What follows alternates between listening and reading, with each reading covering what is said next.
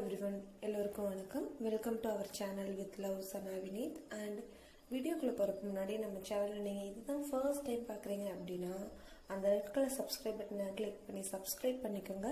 And பக்கத்தில் இருக்க bell பட்டனையும் நீங்கள் கிளிக் பண்ணிட்டீங்கன்னா நான் நெக்ஸ்ட் டைம் வீடியோ போடும்போது உங்களுக்கு நோட்டிஃபை ஆகும்.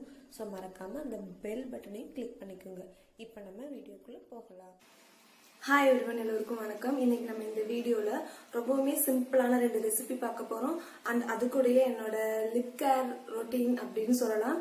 ஸோ நான் வந்துட்டு நிறைய லிப்ஸ்டிக் யூஸ் பண்றதுனால லிப் வந்துட்டு கொஞ்சம் டார்க் ஆகும். ஏன்னா நம்ம நிறைய கெமிக்கல் யூஸ் பண்ணனால நம்ம லிப் வந்து டார்க் ஆகும்.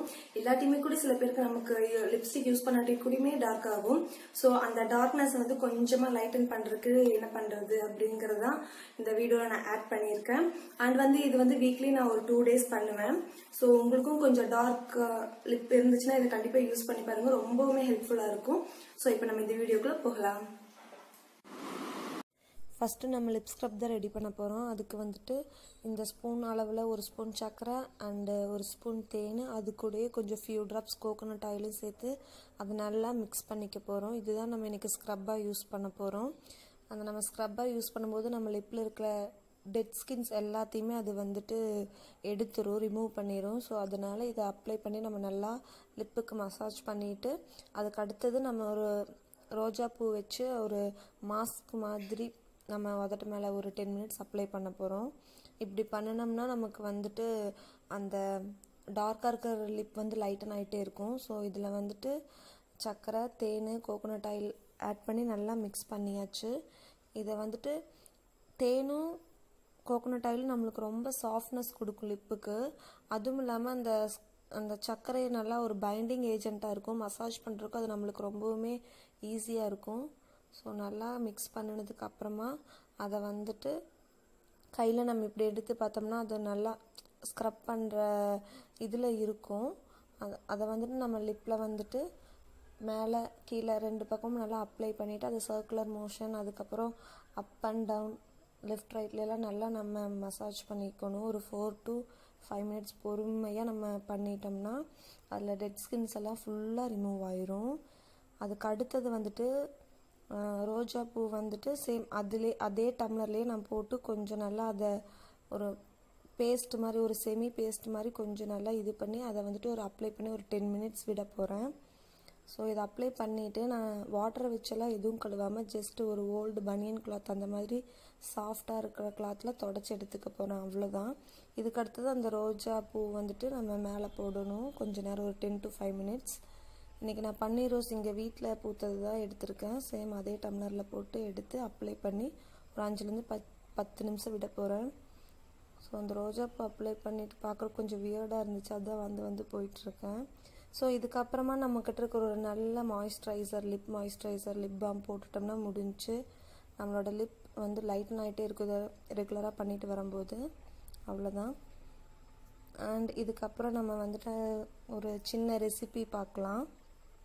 ஃபஸ்ட்டு வந்துட்டு நம்ம பார்க்க போகிற ரெசிபி வந்துட்டு பனானா பேன்கேக். ரொம்ப வீடியோ லென்த்தாக இருக்கிறனால தான் இதை நான் ஃபாஸ்ட் ஃபார்வர்டில் பண்ணியிருக்கேன். ஸ்லோவாக எடுத்தோம்னா அது ரொம்பவுமே லென்த்தாக போகுதுன்னு. ஸோ ஃபஸ்ட்டு ஒரு 2 முட்டையை எடுத்து நல்லா அதை வந்துட்டு பிளெண்ட் பண்ணிவிட்டு அதை தனியாக எடுத்து வச்சிடலாம். நெக்ஸ்ட்டு வந்துட்டு நம்ம வந்துட்டு பனானா வந்துட்டு நல்லா வந்து மசிச்சு வச்சிடலாம். எந்த பனானா ரொம்ப ஸ்வீட்டாக இருக்குமோ அதை எடுத்துக்கலாம். ஏன்னா இதில் நம்ம எதுவுமே ஆட் பண்ண போகிறதில்ல, சர்க்கரை எதுவுமே ஆட் பண்ண போகிறதில்ல. நம்ம பனானாவில் இருக்கிற ஸ்வீட்னஸே ரொம்ப போதுமானதாக இருக்கும்.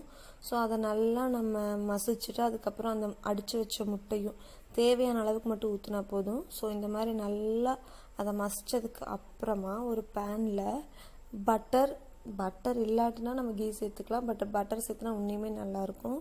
ஸோ பட்டர் சேர்த்து அது நல்லா ஹீட் ஆனதுக்கப்புறம் இந்த மாதிரி நம்ம நார்மலாக எப்படி தோசை இது பண்ணுவோமோ அந்த மாதிரி போட்டு எடுத்துட்டோம்னா முடிஞ்சது. ஈஸியாக பண்ணுற ஒரு இதுதான். நம்ம வந்துட்டு பேபிஸ்க்கு கொடுத்துக்கலாம், இல்லை நம்மளே கூட ஒரு ஸ்நாக்ஸ் மாதிரி சாப்பிட்டுக்கலாம். அண்ட் இதுக்கப்புறம் வந்துட்டு நான் வந்துட்டு ஓட் மீல் தான் ப்ரிப்பேர் பண்ணியிருக்கேன். ஸோ இதில் 2 வந்துச்சு கம்மியாக போட்டனால. ஸோ இது முடித்ததுக்கப்புறம் பேலன்ஸ் இருந்த முட்டையை நான் வந்துட்டு ஜஸ்ட் ஆம்லெட் மாதிரி போட்டுக்கிட்டேன். அதுக்கப்புறமா நான் இதுக்கப்புறம் ஓட் மீல் தான் ப்ரிப்பேர் பண்ணினேன். ஆக்சுவலி வந்துட்டு அந்த ஓட்ஸ் வந்துட்டு நான் பாயாசம் பண்ணுறதுக்காக வாங்கி வச்சது. ஸோ 2 பேக்கெட் வாங்கினேன், ஒரு பேக்கெட்டில் பண்ணிட்டேன். ஸோ ஒரு பேக்கெட் இருந்தனால அதை தான் நான் இது பண்ணியிருக்கேன். இது வந்துட்டு பிரேக்ஃபாஸ்ட்டாக சாப்பிட்லாம் இந்த 2 ரெசிபியுமே.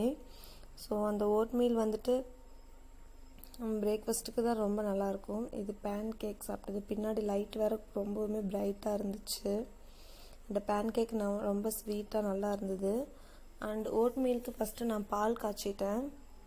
பால் காய்ச்சினதுக்கு அப்புறமா இன்றைக்கி வந்து நான் குயிக்கர் ஓட்ஸ் தான் எடுத்திருக்கேன். ஸோ அதில் வந்துட்டு ஜஸ்ட் ஒரு 3 ஸ்பூன் அந்த மாதிரி போட்டேன், ஏன்னா அதுவே ஒரு ஆளுக்கு கரெக்டாக இருக்கும்.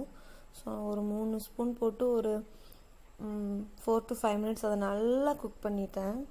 குக் பண்ணினதுக்கு அப்புறமா அதை ஒரு பவுலில் போட்டுட்டு, இதில் ஸ்வீட்னஸ்க்கு நம்ம வேணும்னா நம்ம வந்துட்டு ஹனி சேர்த்துக்கலாம். அப்புறம் பனானா வந்துட்டு கட் பண்ணி நம்மளுக்கு என்ன ஃப்ரூட் பிடிக்குமோ அதை போட்டுக்கலாம். ஸோ காலையில் நம்மளுக்கு கொஞ்சம் கொலஸ்ட்ரால் எல்லாம் கம்மியாக இருக்கிற மாதிரி வேணுங்கிற மாதிரி இருந்துச்சுன்னா இதை நம்ம சாப்பிட்டுக்கலாம். ஸோ நான் பேலன்ஸ் இருந்த ஓட்ஸில் இது தான் சாப்பிட்ருக்கேன். வீடியோ எடுத்தனால இது வந்து ஒரு 11 மணி அந்த மாதிரி சாப்பிட்டேன். பட் இது பிரேக்ஃபாஸ்ட்டுக்கு தான் ரொம்பவுமே பெஸ்ட்டு. ஸோ வீடியோ எடுத்தனால அந்த டைமில் நான் அதை சாப்பிட்டேன், நல்லா இருந்துச்சு. அண்டு தனியாக சாப்பிட்றதுக்கு நிஜமாக முடியல, அந்த ஃப்ரூட்டோடு சாப்பிட்றதுக்கு ரொம்பவுமே டேஸ்ட்டாக இருந்துச்சு. வீடியோ லென்த்தாக போங்கிறதுக்காக நான் ஃபாஸ்ட் ஃபார்வர்ட் பண்ணியிருக்கேன். ஸோ இந்த வீடியோ உங்களுக்கு பிடிச்சிருக்குன்னு நினைக்கிறேன். அண்ட் எஸ், இந்த வீடியோ பிடிச்சிருந்துச்சுன்னா லைக் பண்ணுங்கள். அண்ட் ஏதாவது சஜஷன் இருந்துச்சுன்னா கீழே கமெண்ட்டில் சொல்லுங்கள். அண்ட் நம்ம சேனலை பிடிச்சிருந்துச்சுன்னா சப்ஸ்கிரைப் பண்ணிக்கோங்க. அண்ட் தேங்க்யூ ஃபார் வாட்சிங்.